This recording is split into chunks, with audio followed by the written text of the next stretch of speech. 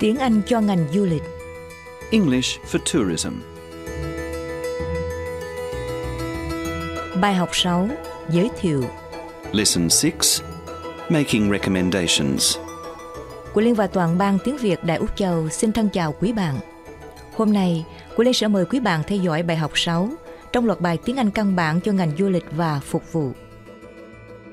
Trong bài học 5, chúng ta đã học cách giới thiệu với khách khi được yêu cầu. Chúng ta đã học và tập nói các cụm từ chỉ khoảng cách. Chúng ta cũng đã học cách trả lời ngắn gọn theo thể xác định. Trong bài này, các bạn sẽ triển khai thêm những gì các bạn đã học qua đề tài giới thiệu. Chúng tôi cũng sẽ chỉ dẫn cho các bạn biết cách phát âm. Trước khi tiếp tục cuộc đối thoại, mời các bạn nghe lại phần đầu để xem anh Leo giới thiệu như thế nào nhé. Good evening, Miss White, Miss Weber. Good evening, Leo. We're going out for dinner now. Could you recommend a good restaurant, one that's nearby? The Golden Lotus is very close. It's famous for its seafood. But if you like to listen to music while you're eating, I recommend the Pearl Garden Cabaret. It's also within walking distance. Oh no, we'd like a quiet restaurant. Then I suggest the Golden Lotus. It's just 2 doors down on the left. Thank you. Maybe we could go to the cabaret tomorrow night.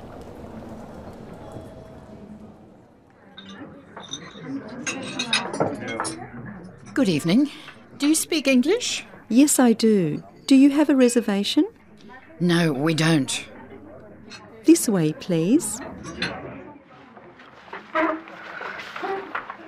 Would you like to see a menu? Yes, we would. Thank you. Can I get you anything to drink while you decide? I'll have a light beer, thank you. Local or imported? Do you have Australian? Yes, we do. I'll have Australian, thanks. Just a bottle of water for me, thank you. Certainly. Bây giờ, chúng ta sẽ tiếp tục bài học 6, nói về đề tài giới thiệu. Your beer, sir. And water for you, madam. Now, are you ready to order? It all sounds so good. What do you recommend? The crispy fish is very popular. It comes with a ginger sauce. I'll have crispy fish then. Is the garlic chicken very hot? Yes, it is. All the dishes in red are quite hot. Oh, well, could I have the garlic chicken without the chilies? Yes, of course. Sau đây, mời các bạn nghe lại cuộc đối thoại bằng cả tiếng Anh lẫn tiếng Việt. Your beer, sir. And water for you, madam. Now, are you ready to order? Mời ông dùng bia, thưa ông. Và mời cô dùng nước. Bây giờ quý khách muốn gọi món ăn chưa? It all sounds so good. What do you recommend? Món nào nghe cũng hấp dẫn cả. Theo anh thì chúng tôi nên dùng món nào? The crispy fish is very popular. It comes with a ginger sauce. Món cá chiên giòn được rất nhiều người ưa chuộng. Món này ăn với nước sốt gừng. I'll have crispy fish then. Vậy thì cho tôi món cá chiên giòn đi. Is the garlic chicken very hot? Thế món gà ướp tỏi có cay lắm không? Yes, it is. All the dishes in red are quite hot. Dạ cay lắm. Tất cả các món ăn in màu đỏ đều là những món khá cay. Oh, could I have garlic chicken without the chilies? À, vậy thì tôi có thể gọi món gà ướp tỏi không có ớt không? Yes, of course. Vâng, dĩ nhiên rồi.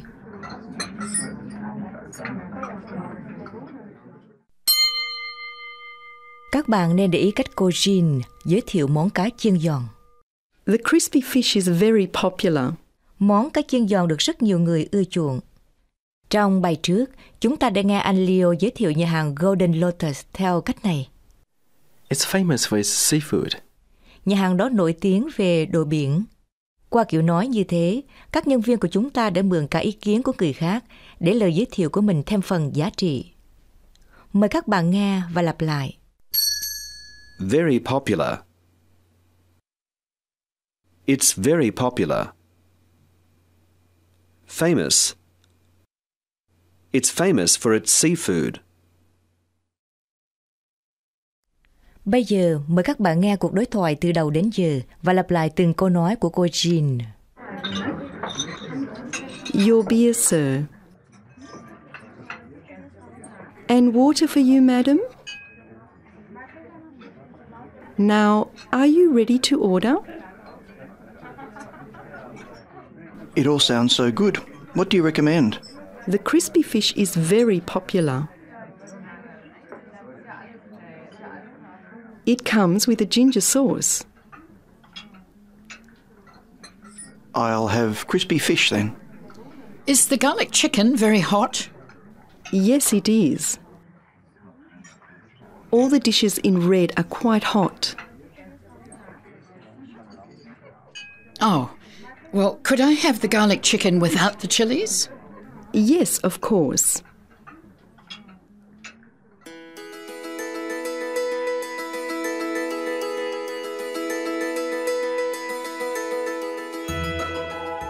Quý bạn đang theo dõi bài học tiếng Anh cho ngành du lịch của Đài Úc Châu. Bài học 6. Giới thiệu. Lesson 6. Making recommendations. Xin các bạn lắng nghe những từ ngữ và cụm từ mới trong khi tiếp tục theo dõi cuộc đối thoại bằng cả tiếng Anh lẫn tiếng Việt. Would you like any appetizers? Quý khách có muốn dùng rượu khai vị không? No, thank you. But we'd like a plate of steamed vegetables with our meal. Không, cảm ơn cô. Nhưng chúng tôi muốn một đĩa rau hấp để ăn trong bữa. Fine. And would you like boiled or coconut rice with that? Dạ, thế quý khách thích cơm thường hay là cơm dừa để ăn với món đó? Boiled, please. Xin cô cho cơm thường. I'll have coconut rice, please. Cô làm ơn cho tôi cơm dừa nhé. Fine. Will there be anything else? Vâng, thế quý khách còn muốn gọi gì khác không ạ? No, thank you. Không, cảm ơn cô. Nếu các bạn cảm thấy khó khăn khi phát âm mẫu từ S. ở cuối chữ, các bạn hãy thử phát âm mẫu từ đó ở ngay đầu chữ kế tiếp. Thí dụ, Thanks a lot. cảm ơn nhiều. Các bạn hãy nói, Lot.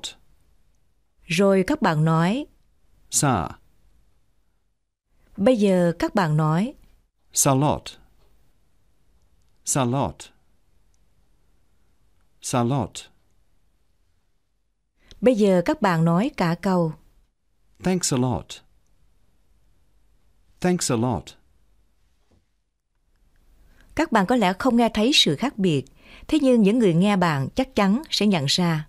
Các bạn thử ghi âm lại câu nói của mình và các bạn có lẽ sẽ ngạc nhiên khi thấy cách phát âm của mình lại rõ ràng hơn đến như thế. Nào, các bạn hãy thử một vài thí dụ nữa trong bài học này. Xin các bạn nghe và lặp lại. Vâng, tôi sẽ. Yes, I will. Sigh. Sigh. Sigh will. Sigh will.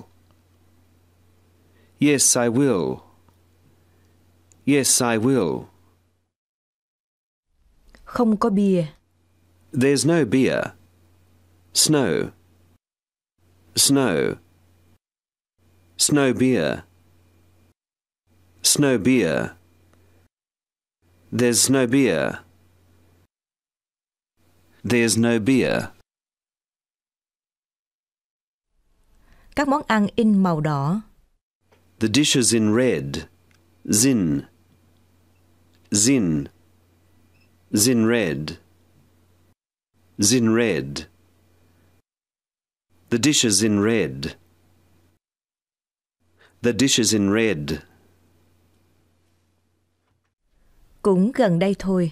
It's also nearby. Saul. Saul. Salso. Salso. Salso nearby. Salso nearby. It's also nearby.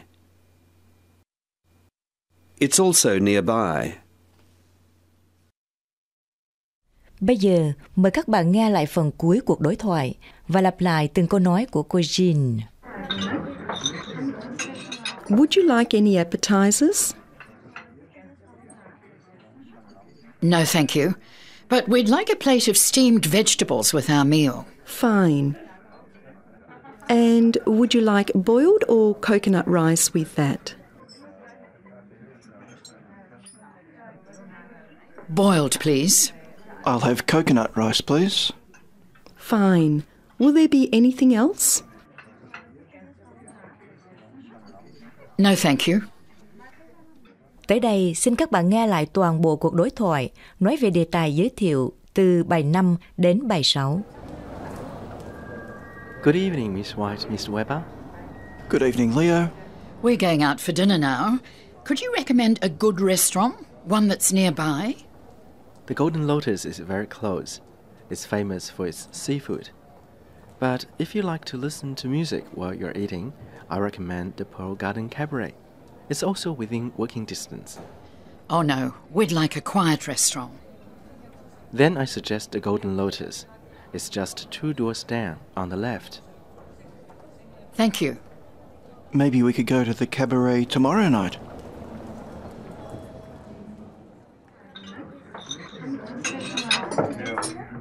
Good evening. Do you speak English? Yes, I do. Do you have a reservation? No, we don't. This way, please. Would you like to see a menu? Yes, we would. Thank you. Can I get you anything to drink while you decide? I'll have a light beer, thank you. Local or imported? Do you have Australian? Yes, we do. I'll have Australian, thanks. Just a bottle of water for me, thank you. Certainly.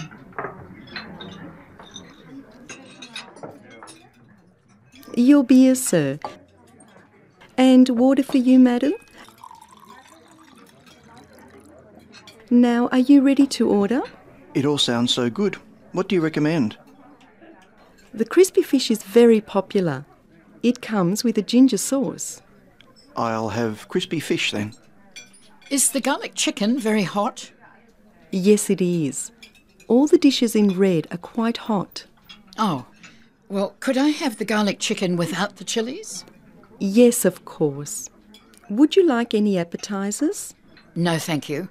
But we'd like a plate of steamed vegetables with our meal. Fine. And would you like boiled or coconut rice with that? Boiled, please.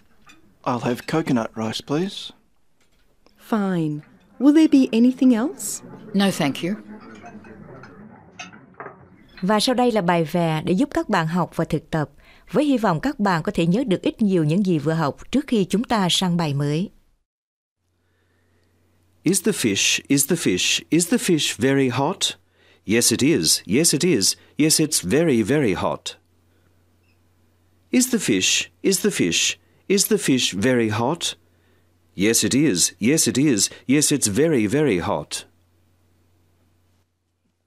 Thưa các bạn, Tiếng Anh cho ngành du lịch là loạt bài do Dịch vụ Giáo dục Đa văn hóa dành cho người trưởng thành biên soạn, và đây là tổ chức chuyên giảng dạy ngôn ngữ uy tín nhất nước Úc. Xin các bạn nhớ đón nghe bài học 7 vào kỳ tới để tiếp tục theo dõi câu chuyện trong nhà hàng.